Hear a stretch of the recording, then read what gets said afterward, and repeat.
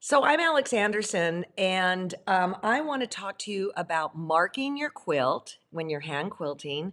And I also want to talk to you about thimbles, all right? This is all about hand quilting. So what I want to talk about first are what you don't want to use when you're marking a quilt. So let's start with this. You do not want to use a number 2 lead pencil. And the reason I did it once. Oh, yes, I did. Probably 40 years ago, and it's still in the quilt. The problem here is that these leads are very, very soft, and so it will get into the fabric and it will then stay, the gift that will stay forever, all right? Now, the trick with hand quilting is that you want it to stay in long enough, but not forever and ever. This is forever and ever. Amen. Don't do it. So what do I mark with? Well, my favorite thing is a silver pencil. And you don't have to get it from a quilt shop, though I would love it if you did. There's different brands. Well, Roxanne has one that's, meant for quilting.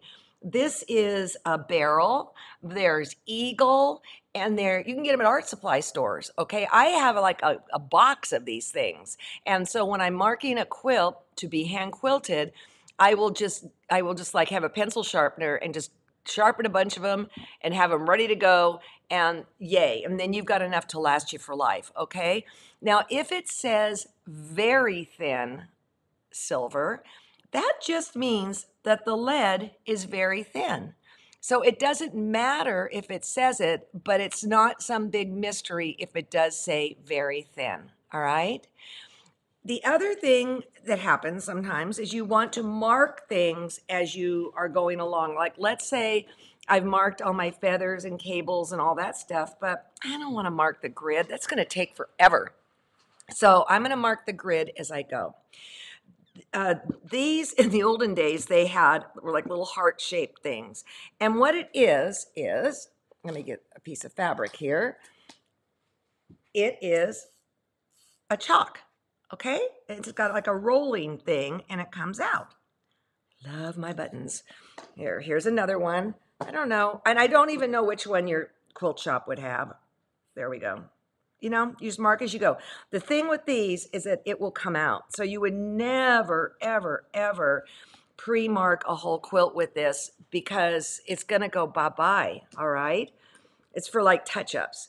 The other one that you can use that for too would be the General's charcoal pencil. That's another one that will not stay on forever and ever, but not even more than whatever. So you only mark it as you go. So this is my go-to right here. Now, a lot of us have fallen in love with the Pilot friction pen.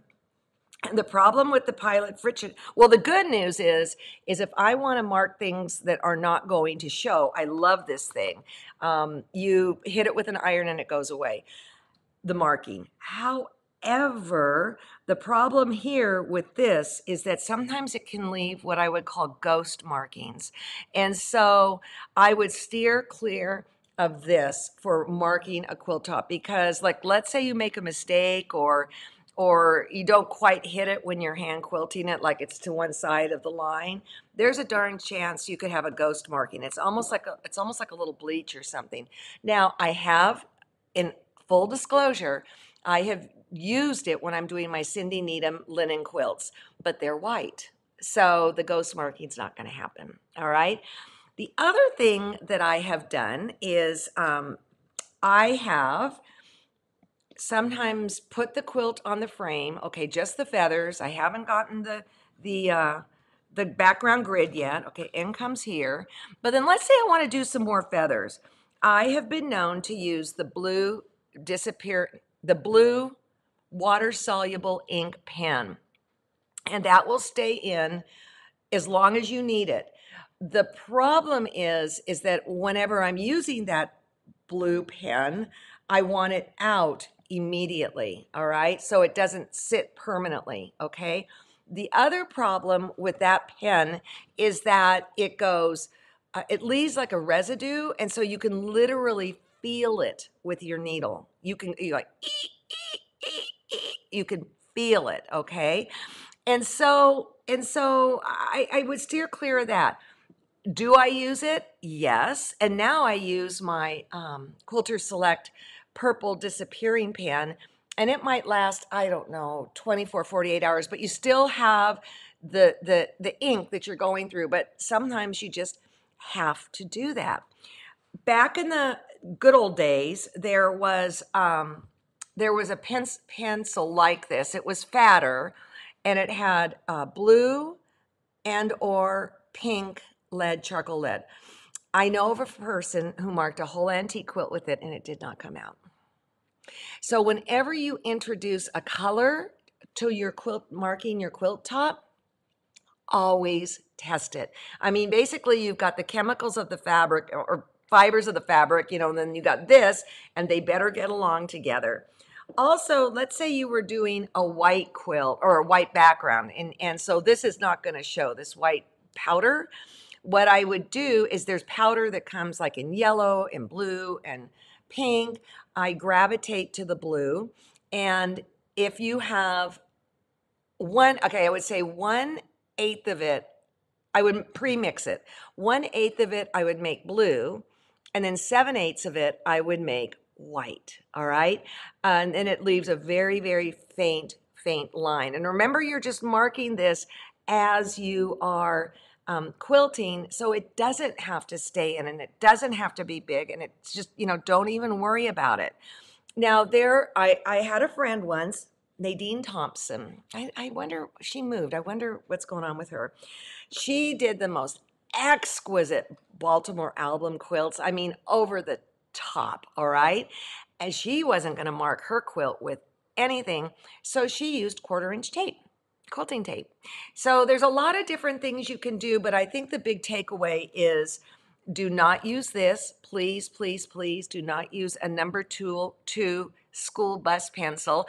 Oh, and some quilt shops, they sell like pencils that are super, super hard lead.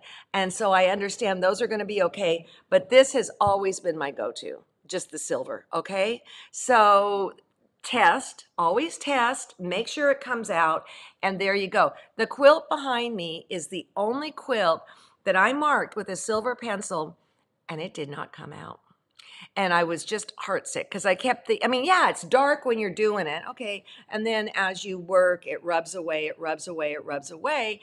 I thought, oh boy, oh boy. So I threw it in the washing machine with some Centerpol, and it took it out. All right, because that would, oh, talk about heartsick. Okay, the other thing is, this particular quilt, a lot of people have asked about it. It's in my book, Beautifully Quilted, that I found a couple on Amazon, but you can also get it as a download or a print on demand at C&T Publishing. The pattern for the quilt is in it, as well as the pattern for the quilting. So that's cool. All right, that was, when you sit and you hand quilt and you've got these motifs, they just like come up, right? You just love it. I love it, okay? So now let's talk about thimbles. I have a ton of thimbles. And your thimble, what you use is extremely important. So I have this box. I made this box, by the way, from my woodshop teacher, Dr. Cassay, in Sacramento. It was fun. So I've got all these crazy things in here. Let me pull this one out. Let's see. What you have to assess is how you work. And next Monday, we will be doing that. Here's some more. I've got so many, it's just stupid, okay? So I'm going to teach you how I quilt, which is very different than how most people quilt, because I wear my thimble on my pointer finger, all right? And actually, this is one by Tommy Lane that I just love, absolutely love. And you wouldn't want to purchase something like this until you love hand quilting, because you're talking $100. This one is the Thimble Lady Nugent Lumen. I love this because it has big indentations. And my very first fancy thimble was a Roxanne one.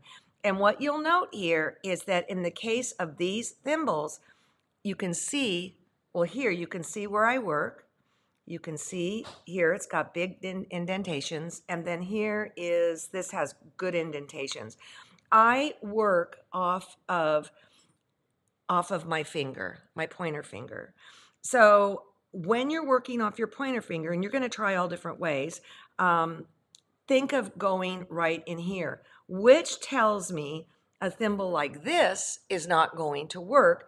This thimble is designed for working off your middle finger.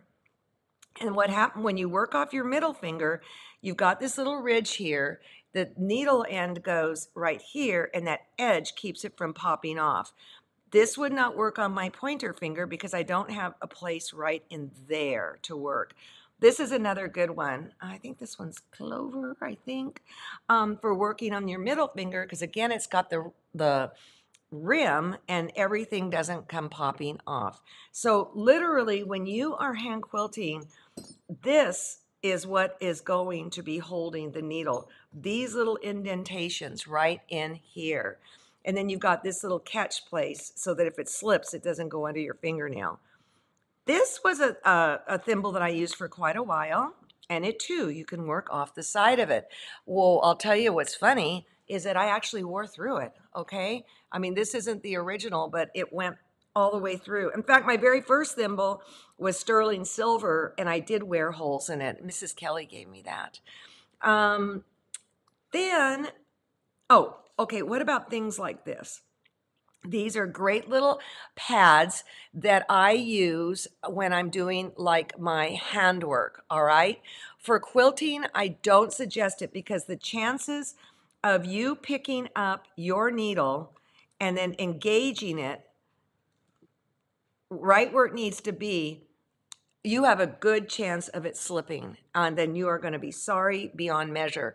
There's also some leather thimbles. There's a beige one, and it's too big and clunky for me. And then there's a little black one, and in the black one, there's a little metal pad in it. And in the beginning, I used that, and then all I had to do was a couple times miss that middle pad, and I was going to be crying boo-hoo like there's no tomorrow, okay? So I would keep these for handwork. And actually, the only time I wear a thimble is when I'm quilting. I do not wear a thimble when I'm doing my handwork because it drives me crazy. And maybe it's because I learned to quilt with it on my pointer finger and not my middle finger. All right. So if you're going to learn to quilt away from yourself, which I'm going to teach you on Monday, Monday I don't know what the date is. Monday. It's Monday. Today is August 10th. Okay. When I work with my thumb, I work off the side of the thimble. So you can see that this is really a rotten old thimble that has been loved and used like no tomorrow. And it's got really great indentations on the side. So if I sit down at my quilt frame, yes, quilt frame, these are probably the two thimbles that I will be using, and or the thimble ladies, and or Roxanne's, okay? Where do you get these fancier thimbles? Well, I'm pretty sure the thimble lady, Lucian Newman, sells them on her site, okay? And we did a show with her, so you might want to go look at that at thequiltshow.com. She quilts very differently than me. This company was by Tommy Lane, and she recently sold it, and so you'll find these thimbles at the major shows. And in all cases, you can order online, but to me, it's all about how it fits. It's all about, like, let's say your knuckles are big, you wouldn't want one that came down too much. I think trying on these high-end thimbles in person is a good deal. And then I don't even know how I got this. You can't even get them anymore. But I thought, well, that's kind of ingenious, all right? It's kind of on the end, kind of on the ball, on the end. So how do you know if a thimble is the right size or not? What you want to be able to do is put it on, not have it squeeze, and be able to shake your finger like that, and it won't come flying off. All right. So that's what you want to do. If you are thimble resistant for hand quilting, just put one on your hand and like wear it for a day around the house. When I'm hand quilting, that thimble and I become one, and I'll find myself almost at the grocery store with my thimble on. I forget it's even there. And so, but I'll tell you again, when it comes to doing my handwork, I can't use a thimble. I've got to use these crazy little pads. And I do think we have these at thequiltshow.com, and they just stick on. So that's what I want to say about thimbles. There's a bunch out there. You'll finally find the one that you love, but the first thing you have to do is assess, how are you going? Where is that thimble going to go? And for that, I would just start with an inexpensive one. I mean, this Clover one is pretty darn good, okay? It's got everything. In the end, you won't love it because it's, oh, whoops, sorry. It's got little, it's like one size fits all. It's got little things that go over. Okay, yay, so it fits, but then your thread can get caught in it, you know? So, but this is a good one, I think, to just start with. And I think most people carry it. The other thing I want to say too is that when I am pre-marking a quilt like the one behind me, I will draw up the template, all right, on a piece of paper. And here is a template of mine, just for grins. It was for one of my quilts. That is a tracing paper. I draw what I want to quilt. I then on the paper, not my quilt, on the paper, I will use a Sharpie felt tip pen. All right. So then when I have this ready to go, and in this particular template, this is from a quilt of mine, it actually had a star in the middle. So I did two templates that I could layer on each other. Then what I do is I have this really expensive light table. And here it is. It's 1/4 inch plexiglass. I put it between two chairs, like the one I'm sitting on, and I put a light under it. Then what I do is I take this particular template and I pin it to the underneath side of the quilt top. Haven't basted it yet. Underneath the quilt top. And then I use my pencil to mark it all right? I marked a black quilt with this, and you could see through that table. Now, what was interesting is that when I was sitting there working, I couldn't see the marking because the light from the lamp was glaring too much. And so I would take my knee and then move it over the light, and then I could see where I was marking and stuff like that. So anyways, I love hand quilting. I don't think there's anything like it. I will say that, you know, I've got kind of chops in some areas of quilting, but when it comes to hand quilting, that's my glory. So anyways, I hope you find this interesting. This is in lieu of Wednesday, August 10th broadcast because gremlins were somewhere in the house, and John said, just do it and we'll put it up, and there you go. So I will see you guys Friday, and there we will talk about, do you want to work on a hoop or do you want to work on the frame, and what are the benefits of both? All right. And where do you get a frame? Okie doke. Have a great day. Thanks for watching, and I appreciate you spending time with me. Bye-bye.